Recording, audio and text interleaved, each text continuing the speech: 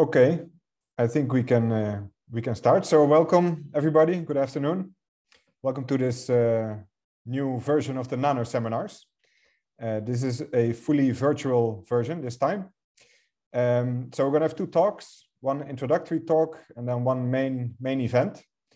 So the introductory talk will be given by Isaac Alcón, who is a postdoc in the group of Stefan Roche, who joined the group just earlier this year, and he will present some of his results. So please, Isaac, go ahead. Okay, thank you very much, class. So I will share my screen.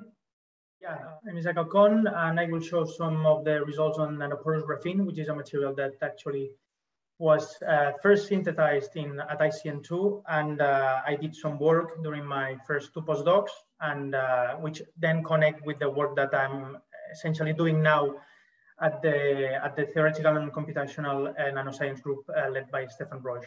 So I will talk about my previous results, and then I briefly will say what I'm studying, working now. So yeah, so this essentially was work that was initiated by Aitor Mugarza, the team of Aitor Mugarza and Cesar Moreno, and this was the bottom-up synthesis, on-surface synthesis of the so-called nanoporous graphene, starting from these molecules, polymerizing to graphene nanoribbons, which then kind of assembled in a lateral way, forming this kind of array, parallel array of graphene nanoribbons, with nearly atomic precision.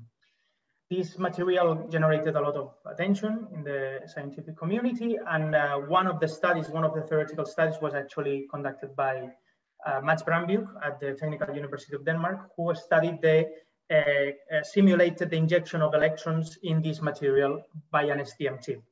And what he found was that if you inject with this STM tip, the currents near to the STM tip actually are kind of confined on a single graphene nanoribbon, but far from the source, and this is a large scale piece of this nanoporous graphene, what they got was that the currents actually spread through the entire material.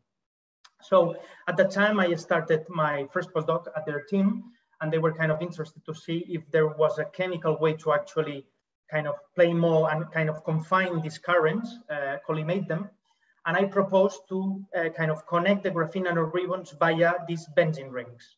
And then depending on the connectivity through these benzene rings, whether this is para connection or meta connection, in principle, in the meta connection, destructive quantum interference should take place in the ring, and that should, kind of confine the currents in a single graphene nanoribbon because they should become electronically isolated. So for that, we build up larger scale devices of these para and meta MPG devices, nanoporous graphenes, which are 80 nanometers wide and more than 100 nanometers long. And we injected in these dots at the bottom of each device. And in the para MPG, the current is spread, like very similarly as the fabricated nanoporous graphene. But in the meta MPG, the currents are fully confined on a single graphene nanoribbon, as you can see here through these bond current maps. Now, the problem with these two materials is that these are really static. So if you want to get confinement, I mean, you cannot go from one to the other. You have to synthesize a new material. So then the next question that we asked ourselves was like, okay, whether there is one material that could actually have this thing, but in a single platform, and then tune it with an external node. And for that, we thought about kinons. Because kinons also host this quantum interference. This has been shown in single molecule devices, but by electrochemical reduction, by, for instance, hydrogenation, this quantum interference is removed. So this was shown that, by varying the pH of your system, the conductance through this single molecule device could be tuned because you were kind of activating and deactivating this quantum interference. So our next proposition was to actually have designed this new nanoporous graphene that were now, as a bridge, we would use these kinons so that we could actually activate and deactivate the quantum interference by electrochemical means. One quick way to actually see what's going on the Kinon nanoporous graphene is also to look at the band structures. So these are the band structures of the para-MPG and the MESA-MPG. And you can see that in the para-MPG, where the graphene nanoribbons are electronically coupled, there is a splitting of these bands near the Fermi level, which are the ones that actually conduct the electrons. There is this delta K at a particular energy. Contrary, in the MESA-MPG, where you have quantum interference, these two bands are overlapped. And so this delta K is 0. And this is kind of like a proof of quantum interference and so confinement of currents. Now, in the kinoidal MPG, what happens is that we have kind of both at the same time. You can see that for the conduction band, there is a splitting, and so there is electronic connection between the graphene nanoribbons, neighboring graphene nanoribbons, and contrary, in the valence band, there is this quantum interference going on. And then here we have, inside of the gap, we have this flat band, which then, if you look at the projected density of states, we can see that this flat state is essentially the kinoidal electrons, which are, of course, localized and so flat. So to actually play with the kind of electronics of this material, we essentially applied a gate. So in our simulation in DFT, we, sorry, I didn't say that, all this is density functional theory and then using parameterized tight binding models from those DFT calculations. So in our DFT periodic calculation, we included this plane of charge that then generated the counter charge on our material. And so we could dope it in this way. And then using DFT parameterized tight binding, we could take those Hamiltonians and see what happens for the larger scale systems. Now, so for small gates, so for a small concentration of holes, we are really, our Fermi level is at the onset of this band. And just you can see that the quantum interference doesn't take place effectively. But then applying larger gates, so kind of putting more holes in our system, then we put our Fermi level right at the quantum interference point, and then the full confinement of currents takes place. So you can see already that here, just by some small kind of playing with the gate, you can already go from the spreading to the confinement. Now, what happens if instead of doping with holes, you would dope with electrons? This is more complicated because we saw that when you dope with electrons, you are essentially filling this flat band. And when you fill that flat band, it gets spin polarized. And by increasing the gate, so kind of increasing the negative doping, that flat band, spin polarized band, kind of coupled with the conduction band. And so that conduction band also got spin polarized. Now, this spin polarization essentially arises from the bridges, because by putting these electrons, we are kind of creating kind of a radical state in this kinon, which gets spin polarized. Then the coupling between the bridges is, magnetic coupling is quite small. So these two electronic solutions spin up, down, and spin down, up, and up, up. They are almost degenerate, which means that if you applied a magnetic field on this material, you could actually induce this electronic solution. So for spintronics, this is the most interesting one, and that's the one that we studied for the larger scale transport simulations. And this is essentially what we got here. So we took this solution, the ferromagnetically coupled, that in principle you should get under a magnetic field, and we constructed the larger scale and got the bond currents. And you can see that this is a bit more complicated, right? Because you have a spreading on the one hand, but also confinement at the same time. And to understand this, we had to look at the spin polarization of these bond currents. If you take a look at that, then it's very easy to understand what's going on. So you can see that the currents that are spread are only the ones for the spin up channel. And that makes sense because that's the spin channel that we are filling on our kinon. So the kinons are being filled with electrons on the spin up channel. So quantum interference is kind of removed only in that spin channel. And so the bridges are opened. And so the currents are spread on that channel. Contrary, for spin down, the kind of the channels, the bridges are not filled. And so still you have quantum interference for spin down electrons. And so they get confined. So this material, it seems that could be used potentially as a spin filter, because you could inject currents which are not spin polarized, and then via this application of a magnetic field, this material would actually separate a spin up and a spin down currents spatially. So what we are interested, or what one of the main purposes of what I'm doing at the team of the group of Stefan Roche is to kind of have into account temperature effects, because all these results that I just showed are all of them at 0 Kelvin, because all the structures are frozen, are fixed. And of course, temperature could have a strong effect in all these kind of phenomena that we're showing. So for that, essentially what we're going to do at the Stefan Roche group is to kind of simulate the electronics on thermally activated structures like the one that I'm showing here, which is the METS-MPG at 300 Kelvin. This is one snapshot. So I'm doing that mainly with Aaron Cummins and Alejandro Antidormi. And essentially the approach that we are following is to kind of do molecular dynamics on these larger scale systems with lamps, so with using force fields. And then we, taking snapshots on during these molecular dynamics, we do a statistics, we take like something like 100 snapshots. Then we study what happens with the electronics. And we will do this in 2 ways. One, the main way will be through linear scaling quantum transport methodology, which is based on the Kubo formula for conductivity for transport, which is kind of the main theoretical frame for larger scale electronics developed at the group of Stefan Roche. And we will also do it using the Transiesta, which is based on Green's functions, which is actually all the results that I showed before are based on this other kind of approach. And this will be done in collaboration with the researchers at the Technical University of Denmark. And so, well, this is essentially the main goal of my stay at the group of Stefan. And yeah, hopefully in some time we will have our results that I will be glad to show at ICN2 as well. But yeah, this is essentially what I'm working on now. So yeah, that's it. Thank you very much for your attention. And yeah. Okay, thank you, Isaac. Thank you very much for this nice talk. Yeah.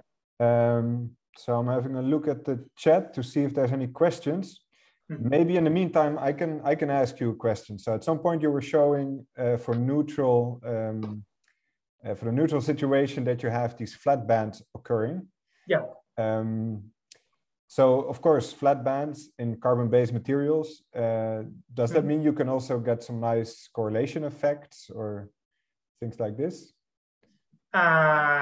Could be. I don't know if in this one, but yeah, absolutely. And I think it's not, this is just one case where you actually get this, but I think that depending, if you play with the structure of your material, you can get a lot of actual materials where you have this sort of states. Yeah, absolutely. I think because it looks very similar to the magic angle twisted bilayer graphene, right? I mean, just looking at this, at this band diagram. Yeah, I'm not that much of an expert with the magic angle. I know that there are some kind of localized states, but yeah, if at some point you want to give us some input, I will be glad to listen any parallelisms. Absolutely. Okay, cool. Yeah. Good. Any more questions? Nothing in the chat. Okay. The Q&A. Yeah. Okay. No. Okay, then I think we're gonna move on. So thank you very much again, Isaac. Yeah. We'll now move on to the main speaker of today. So it's my great pleasure to introduce Floris Zwanenburg.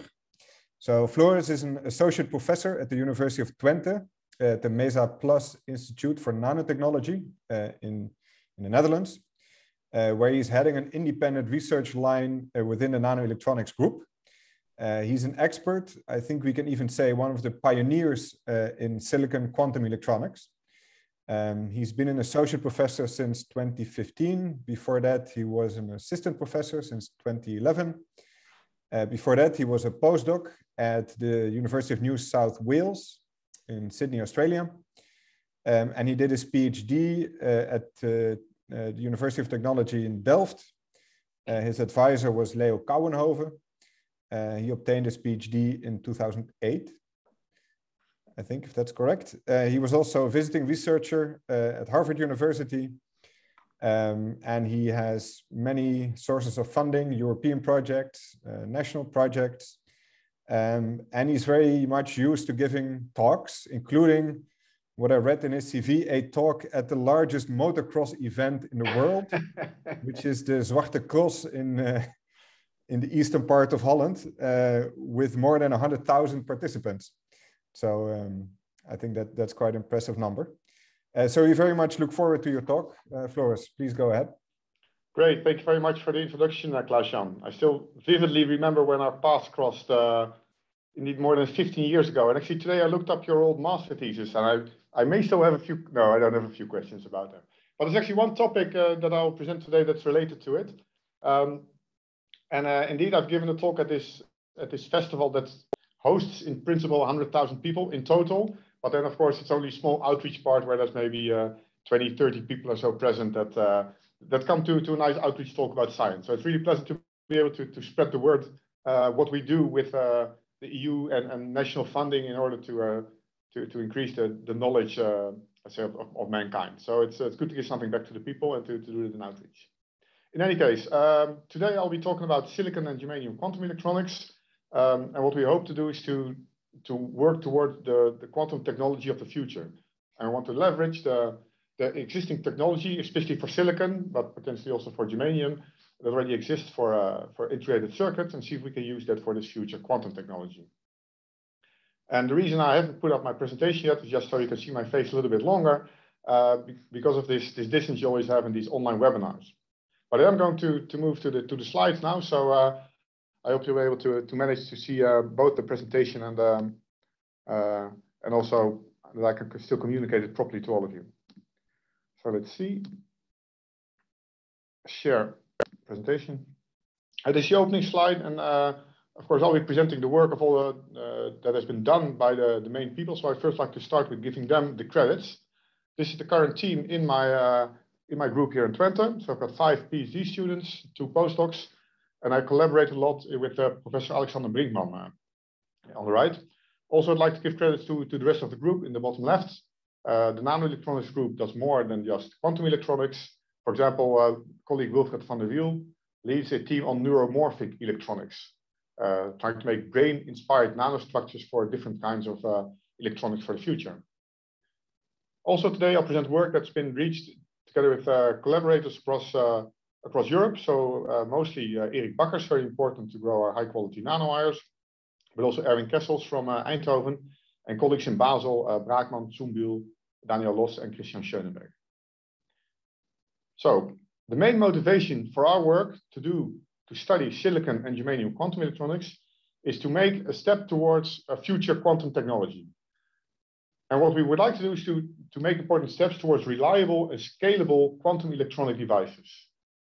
So what we do in the lab is that we make in our academic clean rooms these quantum electronic devices, and we hope that we can leverage, as said, the technology that exists for germanium and for silicon to make more reliable and also scalable devices. And we all know that there is this silicon technology, but how can you really make the step in a feasible way, not just by using a little bit of silicon, but also to actually to do this? Well, this is our strategy, which you can see on the slide. We try to develop new concepts for high quality devices. So you need high quality materials, you get them in-house, and then you need to keep the high quality while you make a complete device out of it. And that's not trivial. What we then do is that we study the underlying physics, and we want to unravel the fundamental physics and study, for example, the spin physics or other quantum phenomena. But what we do in our quantum labs is often quite far away from what happens in industry. If you think about a company like Intel or other foundries of CMOS technology, they've got a completely different approach. If we in our academic clean rooms, we make 1,000 devices and one works, then we'll be jumping up and down, shouting, and try to publish it in Nature.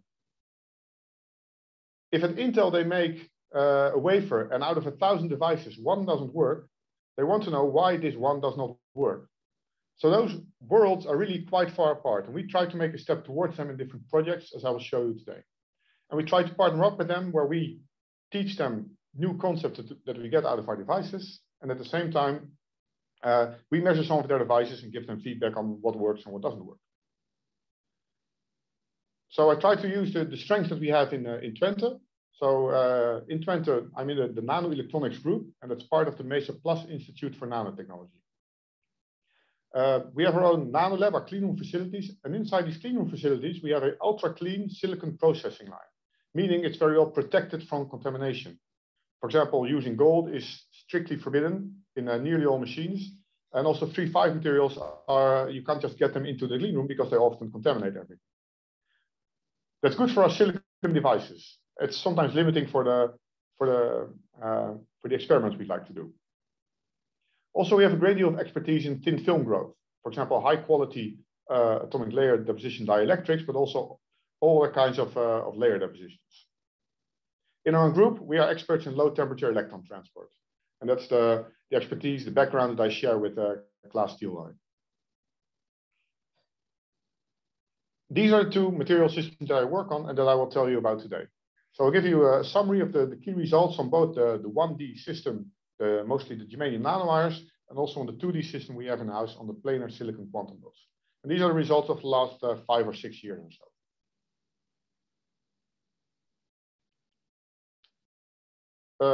I'll first start with a short summary of the key projects that I have running right now.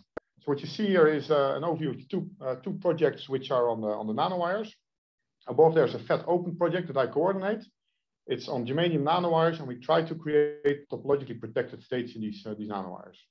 This is a very hot field, but also a field of great discussion, as we've seen in the last few years. And we still hope to make important steps towards proving topological states, or at least do interesting physics with these superconducting semiconducting structures. We also have a new Dutch project, an NWO, that is the Dutch National Science Foundation, where we try to create higher order topological states in telluride nanowires. And currently we have these 4 people you see on the right here who are the team on these nanowires. All these nanowires are grown by our collaborators in Eindhoven. Now in the 2D system, we have these projects running. There's one EU project on scalable spin qubits. And indeed, this is a project where we have academic groups collaborating with global foundries or foundry-like institutions like IMEC and LETI. And what we need to do is measure their devices and see if we can make scalable or reproducible qubits. In parallel, we try to make devices in our own academic clean room right here, where we try to realize spin qubits with long quantum lifetimes. And one project that we have running right now is to make single atom spin qubits, similar to the way Andrea Morello does that at the UNSW in Sydney. But we do this with bismuth atoms. And we want to use the individual spin that's bound to this bismuth atom as a spin qubit. And this is actually in collaboration with 2 theory partners, one from Madrid, Maria Calderon, and also a theorist from UNSW, that's Dimitri Kulcher. Now in the future, we hope to go, and that's something we're working on right now, is to couple spins and photons using direct bandgap germanium silicon. Erik Bakkers has been able to grow this germanium silicon in a different crystal structure, hexagonal instead of diamond structure. And if it's hexagonal, then it can have a direct bandgap. So if we can use that, we hope that we can create spin qubits and use the spin manipulation tricks of the electrons, and then convert that spin state to a photon state to use the strong quantum communication properties of photons. So ideally, we hope to get the best of both in this project. Now, I said we collaborate with IMEC. I've had a collaboration with them since about 3 years or so.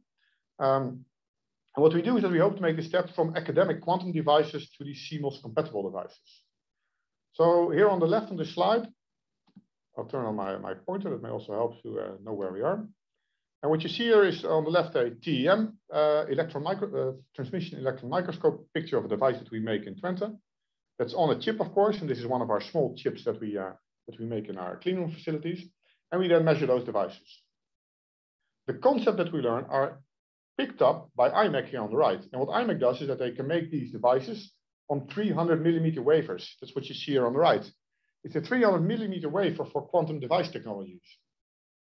However, when we measure those devices, they don't yet have the properties of our quantum devices that we make in our clean room. So we give them feedback on what works, what doesn't work, and they try to integrate it in the process and improve it. And this is really an interesting field. The question is how far you can bring this, and if we can indeed go towards some kind of scalable quantum integrated circuits or so. And this is well described by the review you see here in the bottom right. It's been on the archive for about a year or so, and it should be in Nature Electronics by next year. And that's very good view on the challenges to use this seamless compatibility really for scalable quantum devices.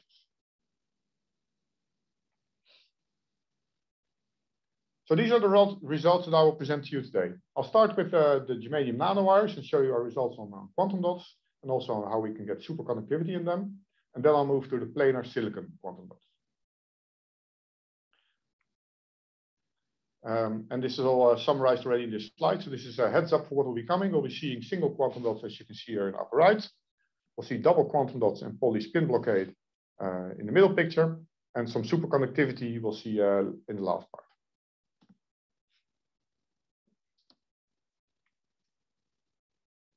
These nanowires, as I said, are grown by the group of Erik Bakkers in Eindhoven. And they're grown from a catalyst particle that you can see over here. So in this case, this is actually a gold particle.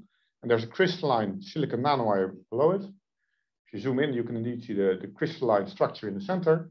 And of course, the shell can oxidize and therefore turn into an amorphous oxide. For this specific project, we use germanium silicon core shell nanowires. So as you can see in the cartoon on the left, we have a core that's made of germanium of about 20 nanometers. And there's a silicon shell around it of about 1 to 5 nanometers or so. And because of the different band gaps, we get this so-called staggered band alignment. It's a type 2 staggered band alignment. And this alignment makes sure that the Fermi energy in the core is below the top of the valence band. So you get free holes, free accumulation of holes inside your nanowire without having to add any dopants. Because these dopants often also give you a disorder. And that gives you very favorable transport properties. Besides that, it's also been predicted there's a strong spin-orbit interaction in these nanowires. And it can be used, for example, for electric field-driven spin qubits, which has been done actually last year, but also to create topological states as predicted by Daniel Loss and Jelena Klingovaya. Now we get these nanowires on a substrate, as you see in this electron microscope image on the upper right. And then we still need to make a device out of them. We can pick up individual nanowires, as you see on this slide. So the big triangular thing that's coming in from the right, this is our micro manipulator. And at the tip, it's about 200 nanometers. And if you play right with it, we can pick up individual nanowires from this growth substrate, and then you can deposit it on a clean substrate and make your device, as we've done right here. Now, in this case, it's a fairly advanced device. So we start off, as you can see in the schematic cross-section on the right, we start off with a backgate substrate, highly doped silicon. We have silicon oxide on top, and then we first define, in this case, a set of 6 gates. And on these gates, we deposit aluminium oxide. On top of those, we deposit then our nanowire. And in the final step, then we make these big source drain contacts to the nanowire. That means we can send current through the device and then use these gates to control the transports inside them. And the first experiment you can think of, at least the first one that we did, is to create a quantum dot between 2 barriers. So here on the right, you can see a schematic of those 6 gates below the nanowire and then the wire itself in green. And if we use these 2 gates indicated in blue to locally pull up a tunnel barrier, we can create a quantum dot right in between. And what you see here in this measurement is the conductance through this electrostatically defined quantum dot.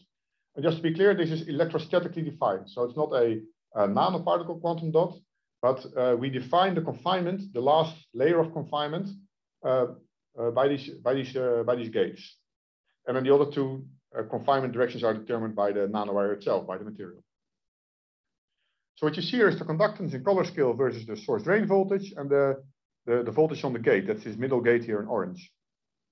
And with that gate, we can add or remove individual electrons, or in this case, holes, from the nanowire. So inside these Coulomb-shaped, these diamond-shaped regions, we have Coulomb blockade. And the number of holes on the quantum dot is constant. And by then changing the gate voltage, we can add or remove 1 hole at a time from our quantum dot. So this is discretization of charge that we can see in this measurement. Now we can make this quantum dot in between these 2 gates, but we can also use another pair of gates to make the quantum dot a bit bigger, or to take even further gates apart, or even in our layout, the gates that are furthest apart, spaced by about 450 nanometers. This means that we have a quantum dot of about 500, of about half a micron long. And it's relatively clean. It's not only this incredible control we have, no, it's also very robust. So what you can see here is a measurement, a 30-hour measurement of this nearly half a micron long quantum dot. And in this case, we can remove about 160 holes from the dot. And if you look at the conductance, at the gate voltage, it goes from -2 volts here to +2 volts there, then we can see it's extremely stable. There's only a few charge switches over this entire gate range in about 30 hours. And it's so stable that we can make these kind of quantum dots, but we can also split a single quantum dot in two quantum dots. And that's what you see in these four measurements here. So on the left, we have one big quantum dot defined between these two blue gates. And then as we go to the right, we do the same measurement, but in the meanwhile, we increase the voltage on this middle barrier. And that splits this single quantum dot into two quantum dots, two quantum dot islands. And then we go from intermediate coupling to weak coupling, and in the end to nearly uncoupled quantum dots in this nanowire. We studied this in even more detail, and then we could observe Pauli spin blockade. So what you see in this measurement is what we call a charge stability diagram of the charge occupation of both quantum dots. For example, here we see this 1-1 between brackets. This means that we have effectively one hole on each quantum dot island. In fact, we think we don't know the exact hole number. We have roughly 70 holes on each quantum dot, so it could be 71, 71, but we don't know this exactly. But what we do know, based on more specific measurements, is that here in the 0-0 region, we have two effectively filled shells. And this filled shells means that we indeed can go effectively to adding one hole to the next shell in one dot, or the other dot in the 0-1 state, or one in each. And then we can study Pauli spin blockade by going from the 1-1 to the 2-0 transition, or from the 1-1 to the 0-2 transition. So what then happens in this Pauli spin blockade is that we can have two electrons, or two holes in this case, of course, with both the same spin sign. And then it's not allowed to go into the same quantum state, of course, because of the Pauli exclusion principle.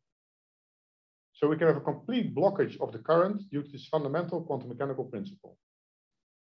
And we use this, first of all, of course, to observe this Pauli spin blockade, but also to study the spin flip mechanisms inside these nanowires. Well, that's all been described in this paper by Matthias Bruins of about 5 years ago or so. And what we found out is that in most cases, it's a process called spin flip co-tunneling that limits the Pauli spin blockade, or actually the leakage current. And in some instances, we could observe that there was a spin orbit coupling in these wires that was limiting the spin flip rates. All right, that brings me to the superconducting measurements. So what we've done as well is to deposit these nanowires on a substrate without any predefined gates, as you see here on the left, and then deposit these gates on top, in this case, aluminium gates. Of course, aluminium is a superconductor, and if we then cool down this device to below the critical temperature of aluminium, we can see this superconducting state inside the nanowires. So here you see the measured voltage over the two probes versus the sourced current. And here, in this part, we have 0 voltage, meaning we have a supercurrent. Now, if we then increase the current up to the switching current, then it switches from the superconducting state to the normal state, and it's behaving normal again. This means we've introduced superconductivity in the nanowire. But the nanowire itself is still a semiconductor. So by applying an electric field to the nanowire, we can control the superconducting state through it. So this is a supercurrent transistor. And what you see in these measurements is that by changing indeed the voltage on the backgate, we can control the effective supercurrent or critical current through the nanowire. Now, this has been done before in other different measurements. The first instance was already in 2006, specifically in these type of nanowires. But then it took a very long time before it was reproduced. And we took it a step further, as you can see in these measurements. So here you see a color plot of the resistance as a function of, again, the source current here on the y-axis and the gate voltage, or the electric field, on the x-axis. In this region, this dark region, we indeed have a supercurrent. There's zero resistance. And at this white edge, every time we switch to the normal state. So in this left part of this plot, we are in what we call the Josephson junction regime, or the supercurrent transistor. So if you look at the schematic electrochemical potential diagram here on the left, we've got two superconducting densities of states on the left and on the right. And here in the center, we've got the nanowire segment where we have a normal semiconductor. Now, if we have enough overlap of the wave functions of the two superconductors, the supercurrent can indeed run through the nanowire. And we can then change the effective height of the critical current by changing the normal state resistance of the nanowire. But we see that here on the right, something funny is going on. We lose, at some instances, the supercurrent entirely. And this is because we've entered what we call the quantum dot regime. So by depleting, by going to less negative gate voltage, and here on the right, even above zero gate voltage, we deplete more and more holes from this nanowire. And at some moment, we get two tunnel barriers at the superconductor semiconductor interface in such a way that we create a quantum dot. So now we get this combination of two superconductors and this charge discretization inside the nanowire. And in this diagram, we have single particle levels here indicated in orangey yellow, and they can, yes or not, be resonant with the Fermi level of the superconductor. Now, of course, if they're not resonant, then nothing's happening. That's, for example, here, let's say in this white region here, there's no supercurrent at all. But if one of these levels is resonant with the Fermi level of the superconductor, then we can get a supercurrent through, for example, right here in this dark black region or in this region. And that's actually kind of counterintuitive, because on the one hand, you've got infinite conductivity, and at the same time, of course, in Coulomb blockage, you've got infinite resistance. So it's like you're multiplying infinity with zero. What do you get? Well, if you're in the right regime, then you can still get your supercurrent to tunnel through your quantum dot. So you get Cooper pairs going through single particle levels. And this can happen if the tunnel coupling of the quantum dot to the source and drain is strong enough. Because, in fact, maybe the word single particle level no longer applies. If this tunnel coupling gets so high that that the wave function overlap of your single particle levels with the source and drain is so great, then this single particle picture sort of falls apart. So what we've done then is to deplete this quantum dot entirely of its holes. And what you see here is a normal state measurement. So here we've turned on the magnetic field up to 2 Tesla. So we know for sure that there's no superconductivity in the system. And in the measurement in the upper right, you can see we completely drain the quantum dot of the hole. So it's really entirely empty. And on the bottom left here, so right here, you can see that we've got the same depletion region on the right. And then here we found by some careful analysis where we see the last hole transitions. So these are the D1 to D6, so the diamonds 1 to diamond 6 of the first up to the 6th hole or so. And this is where we can still see the supercurrent when these particle levels are resonant with the source and drain leads. So this tells us that we've been able to create, to send the Josephson current through a few hole quantum dots. And if you'd like to know more, I advise you to look at our paper in Advanced Materials of 3 years ago or so. And one of the other ones, you can also see the Shapiro steps in another device. That's the last nano letters that appeared a year ago. All right, that brings me to the second topic. I'll move now from 1D to 2D and look at the time. Yeah, that should be fine. So what I'll show you is how we've been able to make ambipolar devices. So to make both electron and hole quantum dots, how we've been playing around with different device geometries to see how that affects the device, and then use some actually unexpected effects to, for example, make depletion mode quantum dots. Now the system we use is what you see here in the left part. It's the quantum dot system introduced by Susan Engers et al. In 2008 at UNSW, the University of New South Wales. And it consists of intrinsic silicon substrate. Then far away it has a source and drain contacts. On top there's a thin silicon oxide. And on top of those, we've got a set of barrier gates. So that's aluminum gates here, B1 and B2, to control the tunnel barriers. And then perpendicular to it, we've got this big lead that helps us to induce the two-dimensional electron gas. So what happens then, if you look at this top view here in the bottom left, then the leads are the reservoirs. They can send the electrons from left to right or right to left. And then the barriers can create a quantum dot right here in the heart of the structure. This has been the workhorse for all the spin qubit results from Australia by Morello, Zurich, and Hamilton. So also the single atom spin qubits, but also the quantum dot spin qubits, they all rely on this specific device. Now, what we've done in Twente for the first time is to make this ambipolar.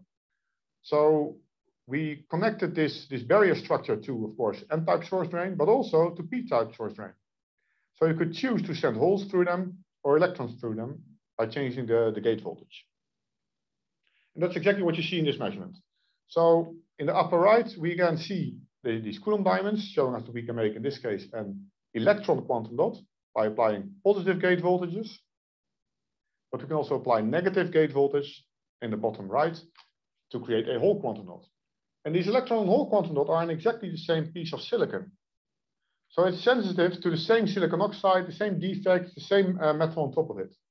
So it helps us to compare, for example, if you'd like to do that, spin qubits, hole spin qubits, and electron spin qubits, and see how they react to the same environment. Now, in the last few years, we've changed the design a little bit. And what we've now done is to create a electron quantum dot right next to a hole quantum dot. And we want them to sense each other. So what I'll show you now is that we can perform ambipolar charge sensing. And these are separated by about 100 nanometers so that they have a finite capacitive coupling to each other. Meaning that if we add or remove an electron or a hole from the SET or from the SHT, so the single hole transistor, the other one can sense it. And that's what you see in these measurements. So this color plot here on the left shows Coulomb peaks of the electron, of the single electron transistor. And here on the right, you see one big hole peak of the single hole transistor. And if you look carefully at these line traces here at the bottom, you can see indeed in green here about 10, 12 electron peaks. And you see this wide hole peak. And every time an electron is removed from the SET, we see this upset here and here and here of the hole current. So this is where the single hole transistor senses electrons from the electron dot. We can also invert this and even do this simultaneously. So now we see here about 12 electron peaks in this left picture and about 10 hole peaks in this right picture. And if we carefully study them and plot the data a bit differently, so here the derivative, we can see that again they upset each other every time we go from we add or remove one hole or one electron. So this is simultaneous ambipolar charge sensing. Finally, we've also performed active charge sensing. Active charge sensing means that you position your charge sensor on the flank of a peak where it's most sensitive to changes in the electric field. And then you, with a feedback loop, every time you get an upset, you change it back, you move it back to the flank where it's still most sensitive. That's what you see in these measurements. So here you can see that we can do this active charge sensing, and it's much more sensitive than the passive sensing I've shown you just now. And it also allowed us to go to the few hole regime in this device. So this is the signal on the SET, showing that we can get the occupation of the hole quantum dot. In this case, the hole quantum dot split up into two quantum dots. And you can see here that in the upper right, we've removed all the holes from this double quantum dot. We can then add one hole to the left dot, one to the right dot, or one in each dot. So these are the results of our ambipolar quantum dots. And now what we've done is to study these gates and oxides to optimize the devices. But it really depends on what you'd like to do. Now, I said this is the electron layout as introduced at UNSW. So what they do and what we started to do in Twente is to deposit this aluminium on top of the silicon oxide. And then they oxidize it in air. And what happens is that you not only get an aluminium oxide on top of the aluminium, but also it directly starts to exist at the interface of the aluminium and the silicon oxide. The reason is that aluminium has a stronger affinity to the oxygen atoms than silicon. So it eats away some of the oxygen, and you can see that this original layer of silicon oxide is eaten into by this aluminium. So it means that it's not atomically sharp, clearly not. We had some issues in Twente, first of all, to make these reproducible quantum dots, but also the grain size of the aluminium can be so big that sometimes the aluminium gates do not conduct anymore. So we decided to work with different materials, for example, palladium and titanium, as you see here. Of course, palladium is a noble metal, which is good because it It doesn't react with other materials. At the same time, it doesn't have this nice native oxide as our aluminium. So we had to add an aluminium oxide layer with deposited with atomic layer deposition to isolate the layers from each other. In the case of titanium, that's not necessary because it does have an oxide, but there's some concerns because it also has conducting oxides, although we haven't suffered from leakage in this case. We studied this in more detail in TEM. So these are TEM measurements from Twente. You can see a whole set of barrier gates. And you can see that the interface between the palladium and the aluminium oxide is very sharp. I wouldn't call it atomically sharp, but at least it really leaves the aluminium oxide intact. Now we know that we should never suffice with just a pretty picture. We also want it to work. So we made these quantum dot devices. And you can see in the upper right, again, these two barriers with this layer that goes over it. And then we could again create a quantum dot, as you can see in this picture in the bottom. So again, we've got very sharp Coulomb diamonds with all these excited states inside them. And it's relatively, it's got a high charging energy, meaning it's easier to measure quantum states, for example. Now, just one device doesn't mean it works. So we've made several devices. And what you see here are results, measurements on 3 devices from 3 different chips from 3 different fabrication runs. And in the upper right, we can see all these current voltage measurements, and they're all very similar to each other. And then in the bottom, we see the current in color scale versus the 2 barrier gate voltages. And all of them show this very quiet set of Coulomb peaks, diagonal, which means that it's really in between the 2 barrier gates, and only very few charge switches as the one right here. So based on this, we concluded that we could make low disorder quantum dots with these palladium gates. So we published this in scientific reports, but at the same time, there was a concern because we couldn't make p-type quantum dots. And when Matthias Browns, the first author of this paper, was making these devices, he often complained about leakage between the p-type source drain, because we still have these ambipolar devices. We could make n-type quantum dots and p-type. And the first time you see leakage, it's annoying and you start making a new device. The second time you make leakage, it gets even more annoying. And the third time you want to investigate what's going on. So that's what we did. And what we found out is that this layer of aluminium oxide gives us this leakage in a very reproducible way as well. So what we then made was devices without any gates on top. So what you can see here is that we deposited this aluminium oxide on top of the silicon oxide. And if we then measure that device without any gates, without any gate voltage at 4 Kelvin, we measure a 2-dimensional Hall gas resistance, as you can see here, of about 50 kilo ohms. So we have a 2-dimensional Hall gas without applying any electric fields. And what happens is the following.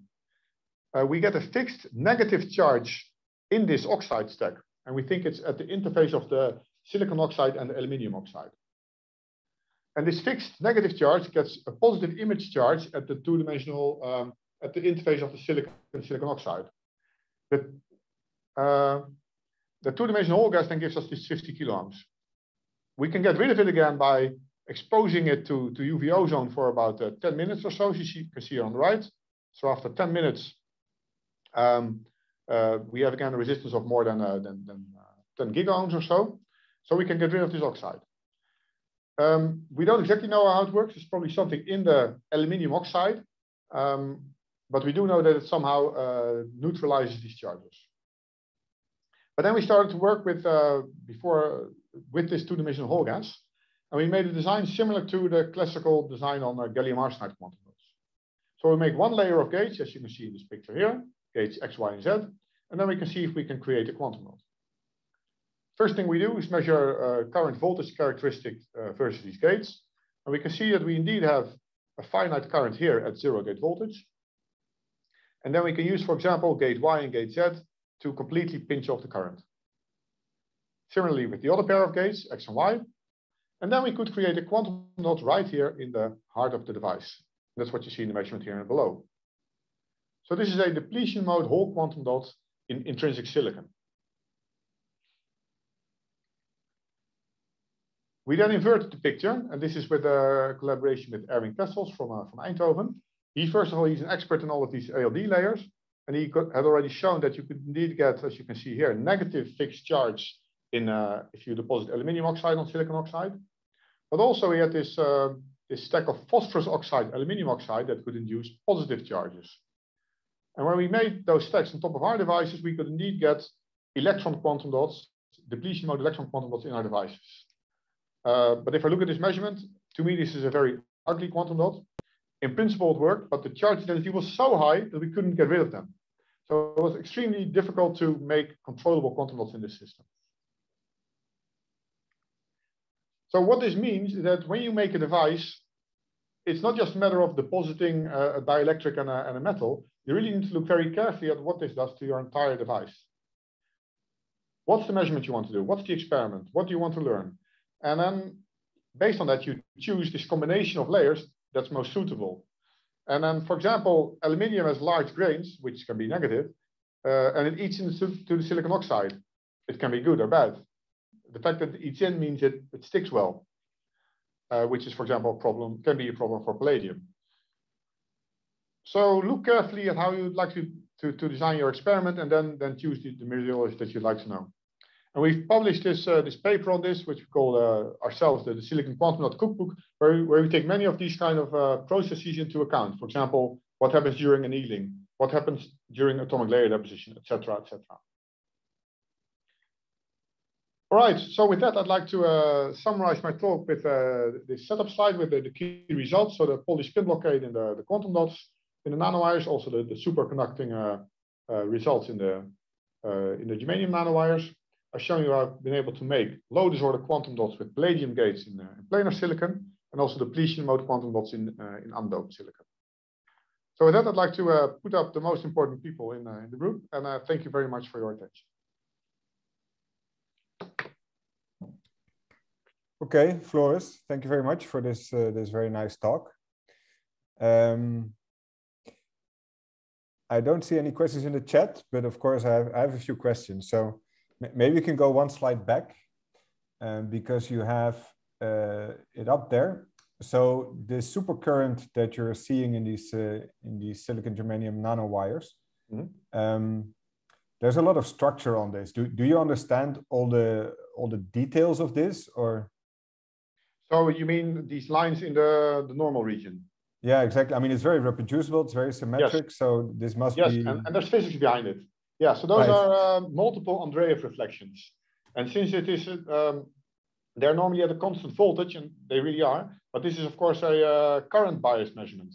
And what the first author has done, and you can see that in the paper, is that he has replotted this versus voltage, and these are all then nearly horizontal lines, and they correspond to the different modes of your multiple Andreev levels. So you can number them NS1, 2, 3, etc. So it's multiple Andreev reflections between the two superconducting electrodes. And so is this governed by the aluminum or the nanowire? It's the gap of the aluminium, but then it's the length of the channel that then sets your the specific the number of modes that can actually go up and down. Okay. Cool. That looks very nice. Yeah, it's pretty pictures you always get with these superconducting measurements. Yeah, I mean, I think, I mean, yeah, exactly. And I mean, your Coulomb diamonds are really, really beautiful. I mean, it's very impressive. Thanks. So while waiting for more people to ask questions, let me ask another one. So of course, you were also referring to my master thesis, right? So that reminded me that, of course, the whole idea of all these quantum dots in the end is to do quantum computation, right? Or in some cases. Yeah. So have you also demonstrated like ESR or coherent spin manipulation? Or? Yes. So last year we've had a P-type, a whole spin qubit in one of these IMEC devices, as a matter of fact. So not yet in the nanowires. In nanowires we tried this, and somehow we didn't get the devices up and running. But we set up this new collaboration with the group of Dominic Zumbühl in Basel, and they've actually realized spin orbit qubits in these germanium silicon nanowires. That was published in Nature Nano a year ago or so. And our results on these whole spin qubits in IMEC, we haven't published them yet because they're not far enough. And we just have a new IMEC device ready that shows some nice double quantum dot behavior. Okay, cool. So what is the big challenge for the nanowires? So actually for the superconducting stuff, we are now trying to make, what we first did is that we deposited aluminium on top, and then we had a short anneal step, and then what happened is that the aluminium diffused partially into the germanium nanowire. And what we now do is that we have found a new trick that we can still keep the aluminium on top and have the supercurrent to leak into the nanowire. That's not trivial because we have to go through the silicon shell. And we've had a PhD who's been trying for a year to do this with all these different recipes, and now we find the magical recipe. So that works, and that means that we can, what we want to do is to use this silicon shell to avoid what we call metallization. And metallization means that the semiconductor takes up the properties of the metal, especially, of course, if you get the metal into the nanowire. And if you want to use this high spin orbit coupling to for example, try to prove topological states, then you don't want to have the metallic properties, you want to have the semiconducting properties. So that's what we hope to get to now, to actually use these semiconducting properties to go towards topological states. So you have to tune like the proximity effects to... Exactly, yeah. So we want to, so we have different batches with different silicon shell thicknesses. And of course, the thicker the shell, you'll prevent this metallization more. But it will also be more difficult to let the supercurrent to look into. So it's really finding the balance, and we're not even sure if it's possible to have that balance between the two. Mm-hmm. Yeah, clear. Let me see, there are some questions. So Aaron is asking, you showed a variety of results on different systems. Can you comment on which are most promising for integration into scalable fabrication processes? So honestly, I think it should be germanium. And actually planar germanium. So that's what we hope to do in this new proposal. Let's see if I can. I think it's only a single slide with only a fancy cartoon. So germanium allows us to. Yeah, that's definitely not a picture of a device. So of course, silicon has been the big breakthrough for IC technology, and the key was then that the silicon oxide could be grown, which is very difficult for germanium. But by now, and that's why you got this entire IC technology, and people find it difficult to step back to go towards, for example, germanium. Although now it seems that germanium has the superior properties, but since silicon is so far up in the CMOS technology, they can't catch up anymore. But I think for quantum technologies, it might still be possible. And especially if you look at the results of Menno Veldhoorst's group from Delft in the last couple of years, who's been able to make 4 qubits in germanium, published about a year ago, or this year earlier in Nature. And I think that could be the material of choice. First of all, because you can make these spin qubits in germanium. And secondly, it's also easy to integrate the superconductors. Because getting superconductivity in silicon is nearly impossible, as far as I've seen so far. Okay, and I guess the coupling to light, right, should be possibly easier. Possibly easier. So what last year, Ik Bakkers grew hexagonal germanium silicon, but it really has to be an alloy. So it's about 60% germanium and 40% silicon. So in that sense, you need the best of both, I guess. Right. Okay, there's another question from Sergio Valenzuela. How do you determine that spin flips and the spin blockade are due to spin-orbit interaction? Okay, yeah, that's a relevant question. So we studied the leakage current in poly spin blockade, and if you look at the leakage current, then it's the quantitative current due to these spin flips. And of course, the more spin flips per second you have, the more current you have. And if you study this as a function of magnetic field, you can get, for example, a peak as a function of magnetic field or a dip as a function of magnetic field. If you get a peak, then that's a signature for the hyperfine interaction being the limiting factor for the spin flips. And then the width of that peak is, for example, a direct measure for the hyperfine interaction strength. If you get a dip as a function of magnetic field, and then the dip is at 0 magnetic field, then that's a signature of spin-orbit coupling being the limiting factor. And that's exactly what we saw on one of those measurements. So versus magnetic field, and I think it was only in one direction, in the X direction or so, we saw indeed a dip, which was indeed a signature of spin-orbit coupling. And then you need a specific model for the spin flips to need to find out that it's a peak or a dip that gives you this signature. Okay. It's a well-known paper by Jeroen Danon and Yuli Nazarov, who explain all these different mechanisms, hyperfine and spin orbit, and how they then result in the specific signature versus magnetic field. Okay, good. I see that there are no more questions in the Q&A nor in the chat. I also think we're at the right time maybe to stop this session. So I would like to thank you again very much, Floris, and also Isaac, for both your presentations. And so Floris, for you, there's another link that you can open to have some discussion with some people at ICN2. Great, so yeah, thanks for the invitation, and it was my pleasure to speak. Anyone, also people who are not coming, feel free to contact me if you have any questions or are interested in any future prospects. Thanks. Okay, thank you everyone.